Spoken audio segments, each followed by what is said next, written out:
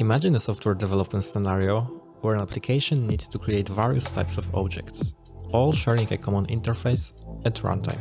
Without using the factory pattern, developers would need to instantiate objects directly using constructors, which can lead to code that is difficult to maintain, modify, and extend. For instance, consider an application that deals with different types of documents, such as Word, PDF, and Excel files. Without the factory pattern, a developer would have to use multiple conditional statements and instantiate objects directly, leading to tight coupling between classes and a violation of the open-closed principle. This approach can become increasingly problematic as new document types are introduced because developers would need to modify existing code to accommodate these changes. Additionally, code readability and maintainability would suffer as the instantiation logic would be scattered throughout the application. By using the factory pattern, developers can overcome these issues by encapsulating the object creation process into a separate factory class, which can create objects based on input parameters. This approach promotes loose coupling, improves code readability, and simplifies future modifications, making it easier to maintain and extend the application over time.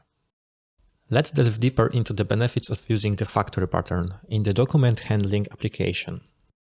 Encapsulation of object creation. The factory pattern allows developers to abstract the process of creating objects from the rest of the application. This means that the specific details of object creation are hidden from the application, making it easier to manage and maintain the code. It also allows for better separation of concerns, as each factory can focus on creating objects of a particular type. Flexibility. Since the factory pattern relies on a common interface for creating objects, it becomes much easier to add or modify object types without affecting the rest of the application. This flexibility allows developers to quickly adapt to new requirements and reduce the impact of changes on existing code. Code reusability. By encapsulating object creation in a factory, developers can reuse the same factory code in different parts of the application, or even in other applications. This promotes code reusability and can lead to a more modular and efficient development process.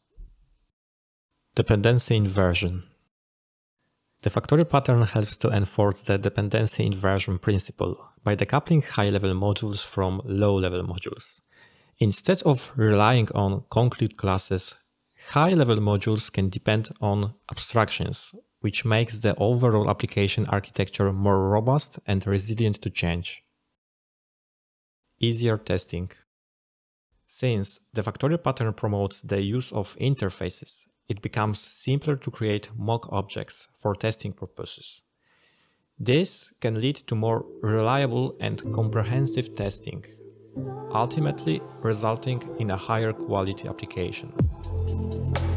In conclusion, the factory pattern is a valuable design pattern that can greatly improve the structure and maintainability of software applications. By abstracting object creation and promoting interfaces, developers can create more flexible, modular, and testable code, which is better equipped to handle changes and new requirements.